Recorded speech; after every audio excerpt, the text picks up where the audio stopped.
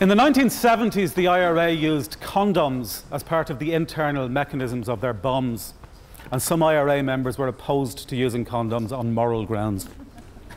Today in Belfast, the health minister is a young earth creationist who rejects evolution, and the High Court has just told him that he is being irrational to ban gay men from giving blood. Today in Rome, the Vatican still protects priests who have raped children, and Irish state tribunals have found that Catholic bishops have positively lied and deliberately misled. Today in Pakistan, Asia Bibi, a Christian mother, is facing execution by hanging for allegedly blaspheming against Muhammad. And two politicians who have defended her have been murdered, one murdered by his own bodyguard. Today in Wisconsin, two parents have been jailed for reckless homicide because they prayed over their dying child instead of calling an ambulance. Recently on the BBC, Cardinal Cormac Murphy O'Connor said that atheists are not fully human. Religion corrupts our sense of reality, and it corrupts our sense of morality. And these two corruptions combine to harm society and to cause terrible suffering. Firstly, religion harms and corrupts our sense of reality. It encourages us to believe implausible and untestable assertions based on faith. And by faith, I mean believing something because you want to believe it disproportionately to the currently best available evidence. But before I get into that, I have some good news for all of you here today. I was talking to Bill Gates of Microsoft earlier today, and he's going to give everybody here $10 million if you vote with me on this motion. Now, clearly, you realise that's an absurd statement. But if I had said to you instead that today I was talking to the creator of the universe, and he told me that he would give each of you an eternity in paradise if you do what I say, then some of you might believe me. Certainly many people around the world would believe me. And that is because religion corrupts our sense of reality. Because normally when we assess whether or not we believe claims, what we do is we assess them against the evidence. And as the claims become increasingly implausible, we proportionately raise the bar of the evidence that we require to believe it. But with religion, we do the exact opposite. As the claims become increasingly improbable, we lower the bar of evidence that we require to believe it. And we do that because religion encourages us to believe not merely implausible claims, but literally untestable claims. And then it encourages us to live our lives on the basis of these untestable claims.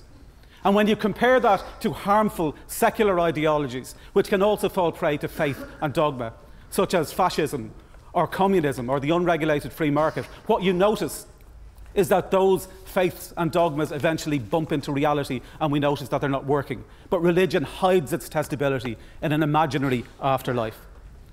The second way that religion harms society is that it corrupts our sense of morality. Morality is a natural function of our brains.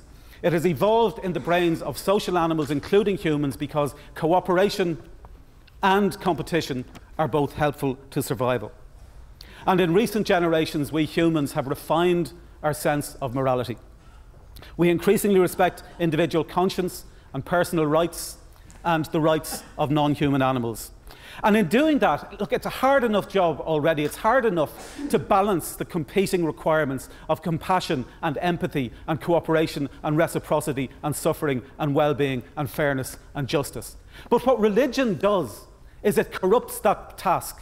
It adds into an already difficult task a corrupting factor of invented supernatural commands that are unrelated to compassion or justice or fairness or empathy or reciprocity. And religion insists that our natural morality is trumped by this, that it's trumped by what some people believe that the creator of the universe is telling them to impose on the rest of us. And so many Catholics will justify denying condoms to AIDS victims in Africa.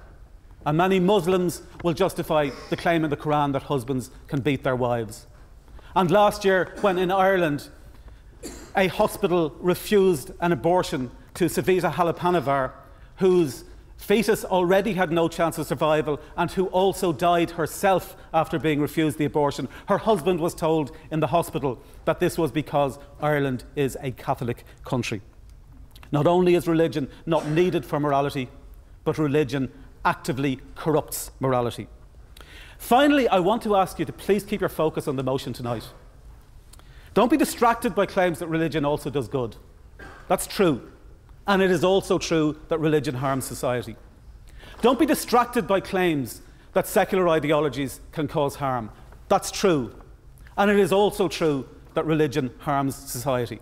What you are being asked today is whether religion harms society, not whether religion also does good, and not whether other things also do bad. However implausible the claim that I made earlier may be about talking to Bill Gates, it is surely infinitely more implausible to suggest that a supreme being created a universe of 1,000 billion galaxies, each of which contains 1,000 billion stars like our sun, in order that it might speak to one member of one species on one planet and tell him to stone a man to death for gathering sticks on the Sabbath, and then impregnate a virgin in order to give birth to himself, and then give Muhammad a ride on a flying horse, and then appear in Joseph Smith's hat in order to attire him in magic underpants. And on the basis of untestable and absurd claims like this, Asia Bibi is today languishing in a prison cell in Pakistan awaiting execution by hanging for allegedly blaspheming Muhammad. Religion corrupts our sense of reality, it corrupts our sense of morality, and those corruptions combine to harm society and cause terrible suffering. I propose the motion.